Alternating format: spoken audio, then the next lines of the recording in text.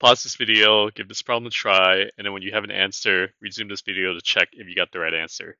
So in this problem, we're given a balanced chemical reaction, and we're also given that the rate of NO is 5.0 times 10 to the negative 5, and then we're asked to solve for the rate of O2 under the same conditions.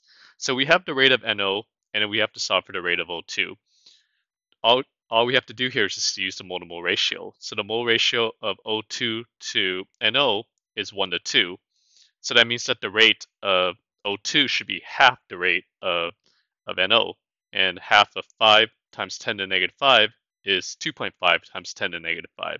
So the answer here should be just A. A is the only one that has 2.5 times 10 to the negative 5. And if you want to see the work, it'll look like this. 5.0 times 10 to the negative 5 moles of NO per liter times seconds, because molarity is this molar per mole per liter. And then we just multiply it by the mole-to-mole ratio, 1 mole of O2 to 1 mole of NO. And then that way the moles of NO cancel out, and you'll get 2.5 times 10 to the negative 5 molar of O2 per second, which is just A.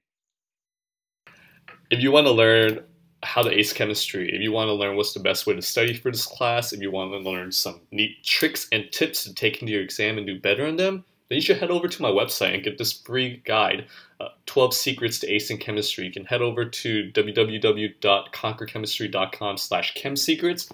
I'm going to include a link in the description below.